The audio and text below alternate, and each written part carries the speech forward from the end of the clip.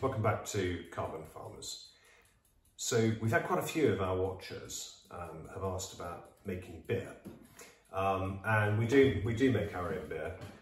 Unlike the cider and the gorse wine and so on that we make, which we make completely from scratch, we do tend to cheat a bit on the beer. 3 teenage boys and plus me, plus various people helping out, we need quite a good volume of beer. So we do tend to use pre-prepared malt to make it rather than toasting barley and all the rest of it. And after 30 odd years of making beer, I finally discovered that the key to it is using this really good malt which we get from Belgium, from a company called Brewfirm. So this is just the result of toasting barley, then sparging it with water to get like a kind of caramelly, sugary mixture, which is the basis of the beer. So we use that and some yeast, and with this we got it quite cheap. It was these were £7 on offer, I guess a sort of pre-Brexit or something deal. So with this malt we can either make a small vat of 12 litres, really quite strong, a little bit like a sort of Belgian Leffe type beer, or we can add some sugar and then make it up to 20 litres, and it would be a sort of a bit of a lighter, sort of more lagery type beer. But because we got it cheap, we're going to make the 12 litre version, because to be honest with you, it is better. These I think were £7.50 each, and that's the only ingredient we need. So that's going to work out at 12 litres. That will give us what, 24 half-litre bottles for £7, which is what, 30p a bottle or something. And I promise you it's much better than anything you buy in the shops, other than the uber expensive proper Belgian beers that you can buy. So the other equipment we need: thermometer. Kind of got this out against my better instinct really. I hardly ever use them, but if you're new to this, it might be worth using one, because when you put the yeast in, you want the temperature of the must to be about right. I can tell by dipping my finger in, it needs to be just lukewarm, but a thermometer would help. And also hydrometer. You've seen us using this for the cider making to measure the specific gravity. Again, I know I don't need it, because I know that making this for the recipe I make it's going to be about 5%, and I don't really care anyway. But if you want to know exactly how strong your beer is going to be, you need a hydrometer as well. Normally, when we're making cider, we make it on site, as you've seen in the cidery, so we don't have to lug, tons of apples and things around. Most of our other brewing we tend to do back at base at home, and you can see in here we're quite well equipped for home brewing. We've got a few things knocking around on the go. Up on the top here we've got a couple of wheat beers maturing, and then on the left in that enamelled cask is a very dark beer we've made for Christmas, which is sitting there maturing. Also up there we've got some elderberry balsamic vinegar, which we made from elderberry wine that we boiled down on top of the wood burning stove for a day to make it thick. It's just like balsamic but better. Up here, this is a elderberry port that's just finishing off, and also the big old glass carboy that we use sometimes for cider and elderberry port as well. So plus a whole collection of bottles of various other bits and pieces in here for making beer. And the other important part of it is the airing cupboard, which I won't bother showing you, but the airing cupboard is, I find, a great place just for getting the beer to do its initial fermentation. And then once we've bottled it, which you'll see later on, putting the bottled beer in there as well, just to get the in bottle fermentation done as well. So we're going to start now. This is really dead easy. It's such a cheat compared to the cider and homemade wines that we make. All we're going to do is just take this malt, soften it up a bit, put it in here, make it up to 12 litres at the right temperature using a mixture of boiling and cold water, and then stir in the yeast. It is really that easy. So let's go. So what we've done so far is just open up the tin of malt, and we've softened this up a little bit in a pan of hot water. And if you're doing this at home, wear some gloves or something, because you might burn yourself. But so that's the malt going in. And that was good advice of mine to wear some gloves, because that is actually getting pretty warm. So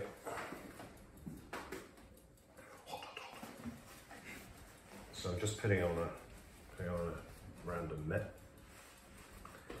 And I've also boiled a kettle of water, and we'll just use that to like squish out all the inside so we don't waste anything, because we don't like wasting anything in this house. And we'll add that in as well. And while I'm doing that, just down here on my right is the yeast, which is just in a little bit of body temperature water. Just to get it started off. You can see it's already beginning to fizz a little bit on the top, but we'll just leave that for a little bit. Leave that for a little bit longer, and then what we're going to do is just stir this. Add a bit more hot water. Sorry, this is really, it's just a really trial and error. As I say, if you're new to making beer, then use a thermometer for this to get it right. But roughly speaking, a couple of kettles of hot water. Make sure it's all nicely dissolved.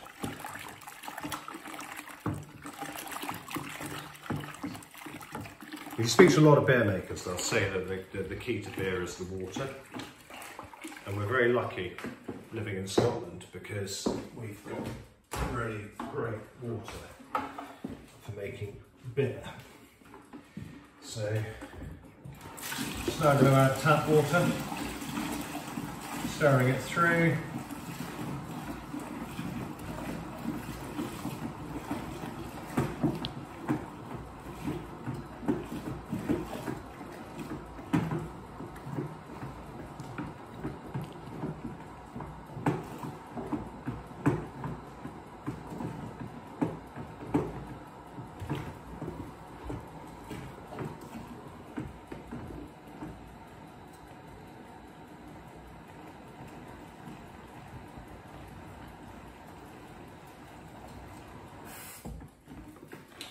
12 litres, and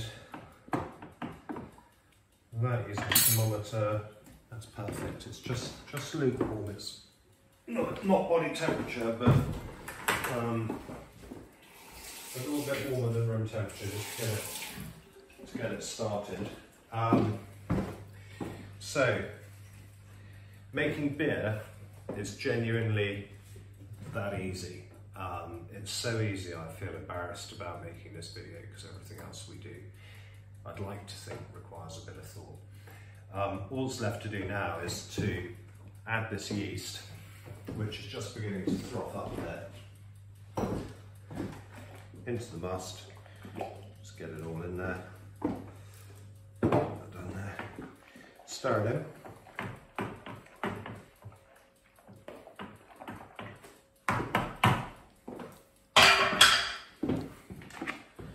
Put the top on, click it down, check we've got water in the airlock to stop any insects or wild yeast getting in.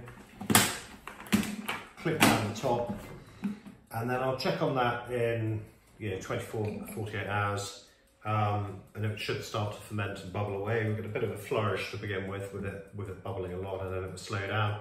After about 2 weeks in the airing cupboard, this will then be ready to bring back out and bottle. That's making beer. 2 weeks later, and the beer's been in the airing cupboard, and it's now fermented through, so it's been kept reasonably warm for the last 2 weeks. So we brought it through, and the first way that we can tell that it's ready to be bottled is by looking at the airlock. So it hasn't bubbled for at least a couple of days now. So we know that it's not producing any carbon dioxide anymore, so the fermentation is probably finished. But also when we look inside, we can see that the beer is quite clear and looks finished. And we could test this with a hydrometer, which is what I should really do, and the specific gravity would be pretty close to 1. But alternatively, the way I always do it is just take a quick taste, and that tastes bitter and dry, and it just tastes like it's ready to go. There's no sugar left in it, so it's ready to bottle. Over here, Hecky's just sterilising a few bottles with some. We just use a German steriliser, just to make sure everything's absolutely clean. And the bottles we're using are also German flip-top beer bottles that have had about 50 different brews in them during their lifetime already, and they're like a flip-top version, so they're really easy to use. So what we're going to do now is to start the bottling, and we need a few things for that. We need the beer, we need the bottles, and we also need some sugar to prime the bottles, and a set of scales, because we're going to have to add to these 33 centilitre bottles. We're going to have to add about 2.5 grams of sugar to get a nice bottle fermentation to give it the fizz, but without it being so much that it explodes. So what we do now is we'll film the bottling and adding a little bit of sugar to each, and we'll put it on a time lapse.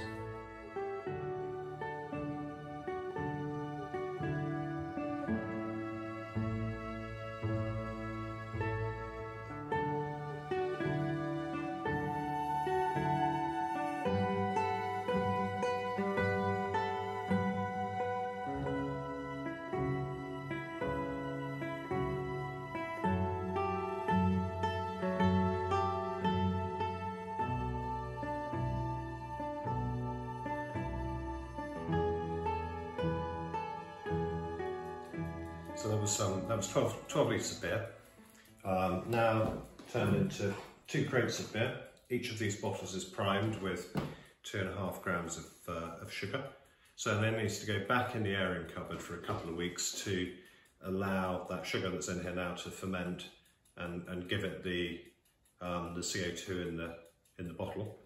And then at least a month really sitting in the cellar on a nice stone floor, keeping cool, so this will be ready, you know, for kind of Christmas holiday time.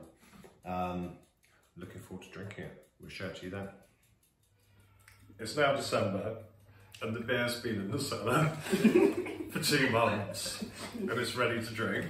So we're going to open it and see what happens.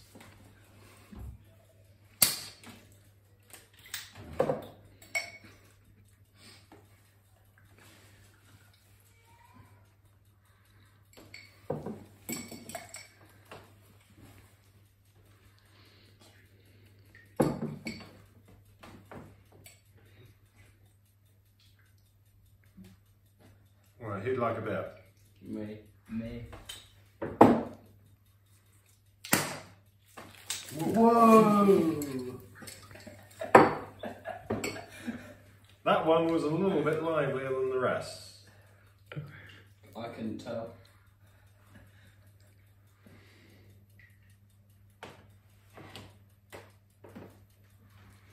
I'll take this one. Give me the beats. 1, 2, 3. Cheers. Cheers. Cheers.